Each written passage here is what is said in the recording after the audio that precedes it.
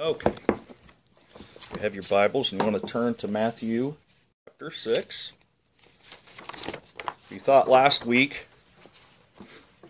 I had you thinking and feeling maybe a little queasy about all of our worldly possessions. Why you don't get off the hook this week either. This week was harder on me than last week was in preparing. It was just as in my face as last week was. Over and over I was reminded how far off my priorities can get. And that's rather disheartening, especially when you're expected to be behind a pulpit on Sunday and preach about priorities and preach about values and preach about what God's Word has to say. So we'll just try to stick to that and not tell you how well I'm faring. How's that? Matthew chapter 6, verse 19 through 24, we'll reread that. But we're going to focus this evening on verses 22 and 23 for the most part. But this is what Jesus says. Again, this is a teaching for disciples. This is not that this isn't good for every man, but this teaching is directed toward you and I, followers of Jesus. It's only going to make sense to people who have been regenerated. It's the only way it's going to make sense, because there's so much of this that is anti-world, and people of the world just aren't going to get a lot of this.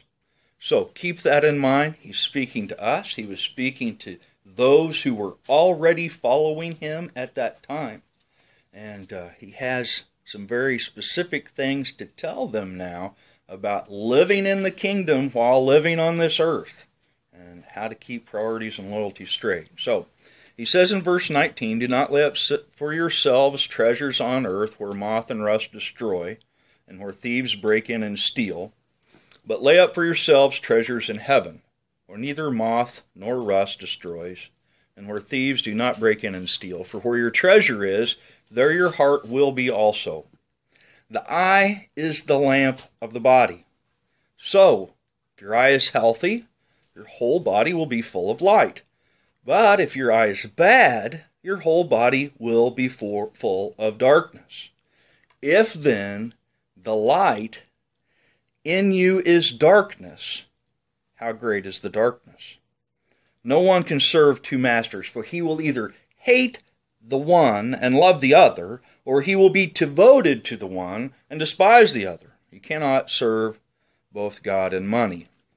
And I ran across this commentary by a Dr. Campbell, and I searched for an hour, and I could not find out which Dr. Campbell it was. It doesn't matter. Like what the man has to say, regardless of which Dr. Campbell it was. He says, "Our Lord's argument stands thus. The eye is the lamp of the body. From it, all the other members derive their light. Now, if that which is the light of the body be darkened, how miserable will the state of the body be? How great will be the darkness of those members which have no light of their own, but depend entirely on the eye. Thus, if the conscience, the mental light that which God has made to man for regulating his moral conduct, if that be vitiated, that is, to make moral conduct ineffective, what will the state of his appetites and passions be, which are naturally blind and precipitate?" Which means that they come quickly. So basically the guy's saying, if we take our morals out of the equation or make them ineffective, what's that going to do for our mind's ability to control our desires and our appetites? Because when it comes to desires and appetites, they are blind. They're completely reactive to what leads them. Okay? And they come on us before we really know how to handle ourselves a lot of times. So, the eye, Jesus says, is the lamp of the body. The eye described as a lamp. Now, the eye does not illuminate. You all have seen a cat caught in your headlights, how the eyes will glow. Our eyes don't do that, although there were some in the past that thought that's what Jesus was saying. It is not. The eye is the vessel that allows in light to this organ, the mind. Okay? The purpose of the mind is what? To evaluate knowledge. To evaluate knowledge. In Scripture, light represents knowledge. Light represents knowledge in Scripture. Okay? Now, the function of the lamp, we all understand. Jesus tells us in Luke 11:33. How many have ever lived where you didn't have a light switch to throw, and you relied on a lamp? 1, 2, 3, 4, 5. I've been there, but I didn't live there. Okay. It's a rare thing for most of us living today to realize what a lamp does and the position of a lamp. Now, we realize that, positioning of light is important, but when you're just talking about a glowing lamp, Jesus says that no one, after lighting a lamp, puts it in a cellar or under a basket, but on a stand, so that those who enter may see the light.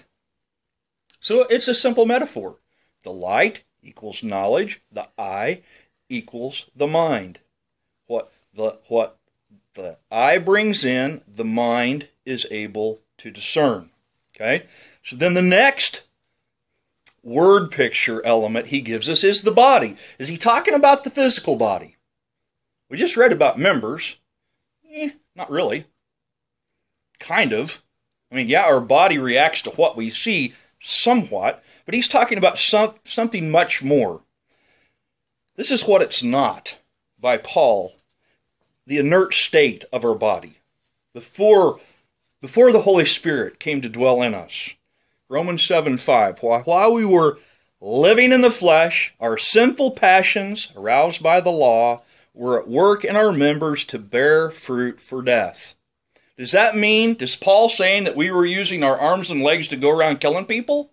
Well, maybe, but no, that's not really what he meant. Okay? The body, the flesh, represented our whole being. It represented, the body represented the way we look at things, our attitude, our motive, our whole way of living. Okay? There's kind of an all-inclusive picture here with the body. And it has a unique relationship to the eye. All right? The body is dependent on sensory information to the eye.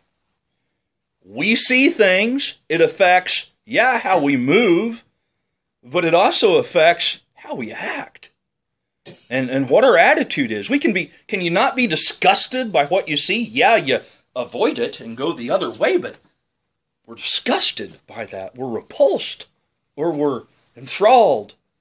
We can be moved just by what we see. Sight is very important. So, the status of an eye is incredibly important, as Jesus puts it. The first example he gives is a healthy eye in the ESV, or the NIV says good. There are other versions that say clear, but the best version is the King James. It says single. A single eye. Is that what he means? No. It's not what he means. Single eye. We'll get to that. Kind of talking about this. Simple vision versus complex vision. A healthy eye has clarity of vision. It's not blurred. It has no speck to dislodge. Okay? It's able to let light in. There's nothing clouding it up. Matthew 7:4, how can you think of saying to your friend, let me help you get rid of that speck in your eye when you can't even see past the log in your own eye? Okay? It's also purity of vision. Looking toward heaven instead of looking at earthly things. Seeking out things that are of kingdom value or kingdom worth instead of earthly value or earthly worth. Complexity of vision. Now we'll get back to that. This is why single is so good. The word in the Bible, which the King James translates single, means a cloth folded one time. It's literally what it means. Okay? You can see, we fold this cloth one time, we have one crease. Right? Watch what happens when we start to make things complex. I'm going to fold the cloth twice now. And then I'm going to fold it 3 times. Okay? One fold, one crease. 3 folds. Now look at the complexity of the creases. How they interact with one another. This has just got incredibly complex. Okay? So the idea is single vision as opposed to double vision. Have any of you ever had double vision? It's difficult to decide what's the one and what's not, right? I've never had it. I've heard about it. Okay? So, we get an example of this in Scripture. Acts 2:46, of all places. Another place where this is used. The whole idea of this simplicity or this singleness. Day by day, with one mind. Day by day, with one mind. In the temple, breaking bread, they continued from house to house. They took their meat with gladness and simplicity of heart. Day by day, with one mind, with simplicity of heart. They kept their relationship with the Lord simple. Their vision was simple, not complex. Their purity was simple, wasn't clouded. And you talk about division in the church. There are a lot of things that divide the church. You know, we have differences in doctrine among the church. A couple years ago, Nick Michael shared with us a lesson, and at that time quoted how many denominations there were in the United States. Anybody want to guess? Anybody? 44,000. Is that complex or simple? That's a lot of arguing over the color of carpet, if you ask me. Okay? Now, all of this that we're talking about, you got to remember the context of this. Money. This is all about money, money, money. Stuff, mammon. Everything that Jesus is talking about, the context of this is our relationship with our stuff as followers of Christ and our attitude toward that stuff and our attitude toward God and where our loyalty lies in all this. Okay? So, the result of a healthy eye, Jesus says, is our whole body will be full of light. A healthy eye will allow our whole body to be full of light, which means we have understanding. We have clear kingdom focus. All members are dependent on the eye. Job chapter 17, verse 7, Job says, "My eye has grown dim from vexation, and all my members are like a shadow." Because of his grief, Job's clarity, his vision is starting to become clouded. And his vision is becoming dimmed. You know how Job starts having an issue with God? Kind of out loud. Not with real kind feelings or attitude toward God. But he, at this point in the book of Job, is losing his source for hope. He's not holding on to it like he should. Okay? So reaction of members to illumination or light, it's good and profitable, as it should be. We have to allow in good light. The good eye allows in light or understanding to a otherwise fallen, natural, worldly body. That's what we have, folks. That's what we were born into. That's where our genes have brought us to since the fall of man. We are born into a sinful nature, a sinful body. Now, am I saying there isn't any innocence? That's not what I'm saying. You all know what I'm talking about. We have a sinful nature, a propensity to sin. We're born with it. We can't get away from it. So we need that good eye. An unhealthy eye, double vision. And how does that work with money? Well, you get a complex vision of money. You get a complex vision of money. Disciples of Jesus who have an issue with this have more than one heart motive and desire with money. More than one. Jesus says you can't even have two. You will either hate the one or love the other, or be devoted to the one and despise the other. The desire or conclusion that Jesus is coming to in all this is if we jump ahead a little in Matthew chapter 6 verse 33, he tells us that we must first seek the kingdom of God and His righteousness. But seek ye first the kingdom of God, and all these things will be added unto you. What things? All things. For sure the necessities. We're going to find out what these things are coming up. It's going to be food, clothing, necessities. But we'll find out in Scripture that God intends to bless us abundantly. Abundantly.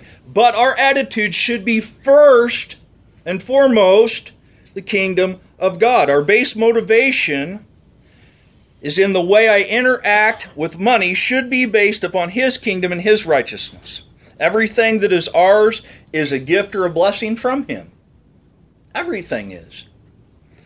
You know, we didn't even get to choose who we were born to. And if you don't think that has an effect on the rest of your life, you're kidding yourself. One way or another. Who you were born to has an effect on who you will become. Health, attitude, propensity to understand things. Everything that is ours is a gift, blessing from Him. Does the world see it this way? Does the person without the Lord in their life see that every blessing they have or everything they have is a gift from God? They don't have spiritual vision. No. Where do they think it comes from? Good fortune. Their own power, even luck. Okay? God has nothing to do with it. We have a greater purpose with our money than the world or natural man. We have a greater purpose with the stuff that we've been blessed with than the world or the natural man. Why do you think God showers you with abundant blessing? So you can pass it on to those in need. So you can do kingdom work. Is spending money for enjoyment sinful? What do you think? 1 Timothy 6:17. We talked about this last week. As for the rich in this present age, charge them not to be haughty. And I charged us all not to be haughty, right? Because we're all rich. Worldly stage, we are rich. Okay? Nor to set their hopes on the uncertainty of riches, but on God, who richly provides us with everything to enjoy. So I ask you again, is spending money for our enjoyment sinful? No. It is not sinful. God wants you to enjoy the food you buy. He wants you to enjoy the home you live in. He's blessed you with these things. But He wants you to understand where they came from and give Him praise and glory and honor for the blessing. And He doesn't want you to hoard the surplus. Now, you can set some back as an inheritance. That's biblical. But folks, we can't take any of this with us. It's going come into the world naked, we go out without a thing too. Okay? We can go too far with the idea that God wants us to enjoy everything. This is more than just the necessities that God is talking about. It's an abundant blessing from the Lord, but we must keep the thought of this, that it's not just for my enjoyment, but it's for His purposes. So, this home that I enjoy so much, how am I going to use it, along with my enjoyment, for kingdom work? I know some very hospitable people in here, particularly women, that have a real gift for that. You've used your home for God's will and His purpose. Okay, that's just an example. Men, you're all right too, but I can't think of anything right now. Self-indulgence is what we must avoid. Okay, just enjoying things just because we want to enjoy them. We always need to have the right attitude. Okay?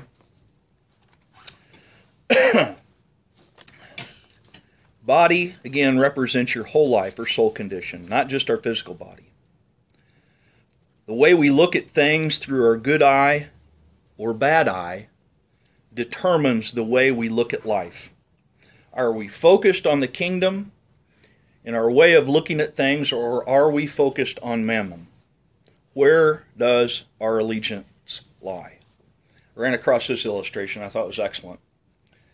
If all of a sudden you had an infusion of $10,000 from out of nowhere, no strings attached, come your way, cash money, is your first thought, what am I going to do for the kingdom? Or is it, man, what can I get? I didn't like my answer very much. It's my first thought when I read that was I'd be guilty of seeing the wrong thing, thinking the wrong thing. Is that before or after the first 10%? Because that's the first thought. It's like, okay. Well, let me ask you this. Whatever you get first 10. Let me ask this. Can we do both? Can we say how much stuff can we get, and how can I use this for God's kingdom? As long as you prioritize. Okay. Kingdom first, whatever you want second. Okay. Still, it's still a matter of motive. Still a matter of priority. Very good. Yeah. Remember the example, though, of the rich young ruler. Bring this up again. Loaded young man comes up to Jesus. What must I do to inherit eternal life? Jesus hits him with the 6 human relational commands or commandments. Leaves the relational commandments to God clear out of the picture. This is just us here, he says. Have you kept all these commands? I've kept them since I was a child. And Jesus looked at him and loved him. He said, you lack one thing. Sell your possessions and come follow me. Give them to the poor and follow me. And how did that young man go away? Sad. But let me ask you this question. About 10 steps in his grief-stricken state, do you think he thought, I'm not right with God?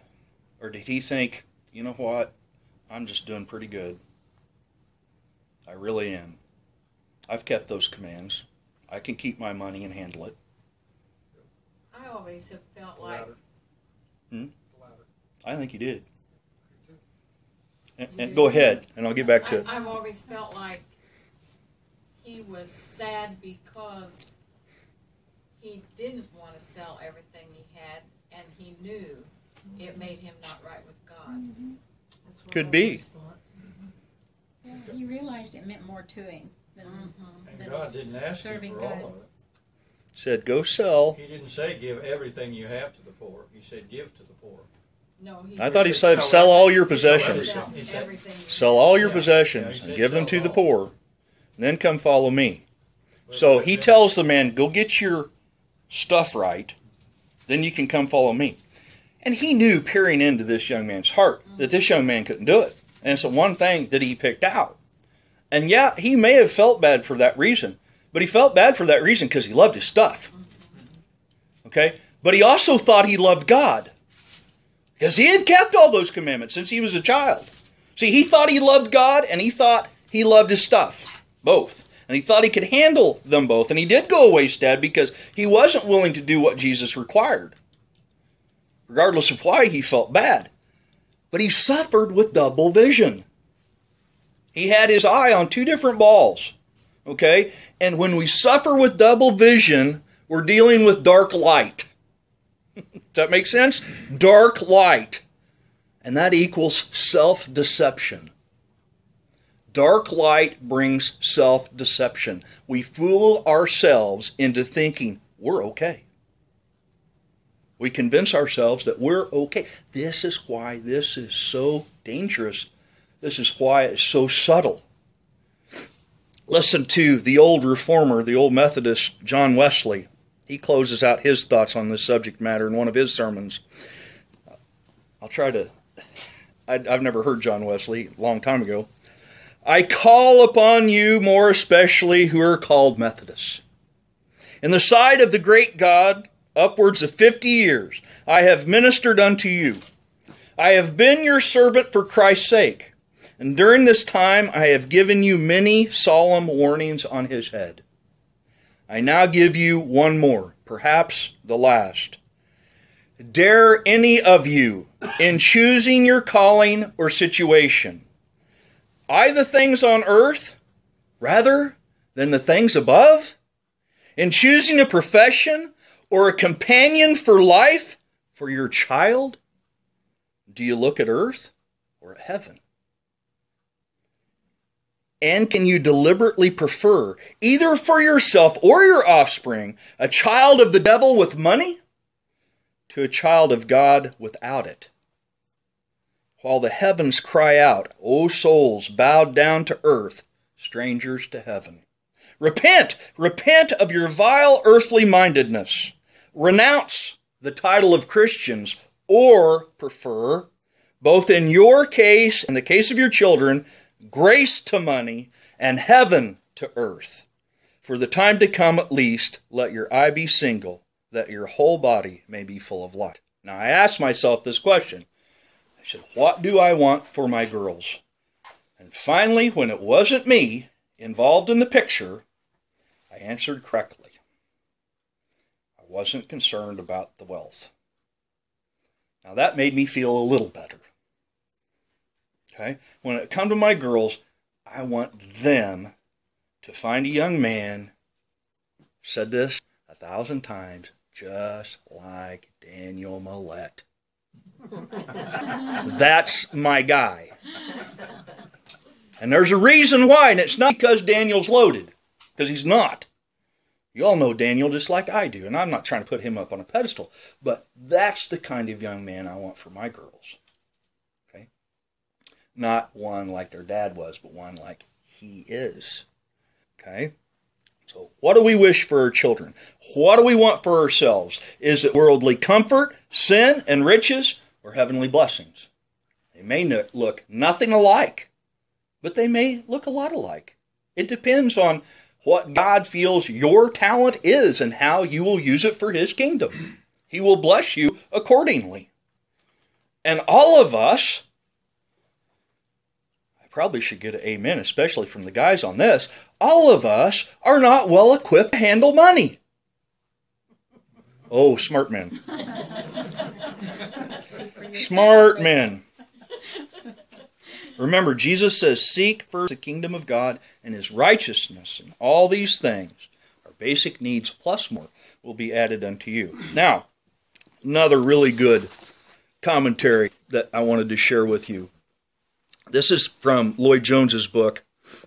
He says, sin is the final ruination which leaves a man with nothing at the end. Still worse, in a sense, is this, that at the end he also finds that he has been entirely and utterly wrong all of his life. Our Lord puts it like this: the light of the body is the eye. If therefore thine eye be single, thy whole body shall be full of light. But if thine eye be evil, thy whole body shall be full of darkness. If therefore the light that is in thee be darkness, how great is that darkness? That is a picture which means this. As we have seen, the light of the body is, in a sense, the mind, the understanding, this extraordinary faculty that God gave to man. If, as a result of sin and evil, and because of the control of the heart, and the lust, and the passion, and desire, this supreme instrument has become perverted, how great is that darkness? Is anything worse than that, or more terrible than that? We can look at it like this. Man today, natural man, as we have been saying, and as we know full well, not only believes he is being led by his mind, he rejects God because of his mind and understanding. He laughs at religion. He laughs at those who denounce this worldly view of life. He lives for the present. It is the one thing that counts, and believes that to be a rational point of view to take. He proves it to his own satisfaction and is convinced that he is led by his mind. He does not realize that the light that is in him has become dark. Does not realize that the light that is in him has become dark. He doesn't even know. He does not see that his faculties have become upset because of sin. He does not see that the various forces are controlling and drudging his mind, which is therefore no longer operating freely and rationally. But at the end, he will come to see it. At the end, he will come to see himself like the prodigal son of old. Suddenly, he will see that the things in which he trusted were dark and have misled him, and that he has lost everything.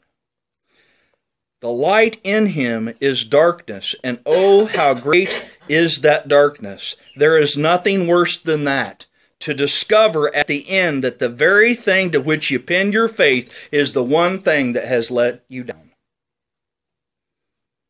The natural man, if he's self-reliant, self-sufficient, has pinned all of his hopes on his riches, he's going to come to the end of his life and see that what he has put his faith in, his energy in, has let him down. It's all for nothing. All for nothing. All for nothing. That's that scripture where the rich man had built these buildings, and he said, I'm going to tear these down and build bigger ones, and then I'll be set the rest of my life. And God says, thy fool, that your soul will be required of you. There's nothing that brings home this more than facing your mortality. And then you think, what was it for? How about facing your immortality? How about the rich man and Lazarus? There was a rich man who was clothed in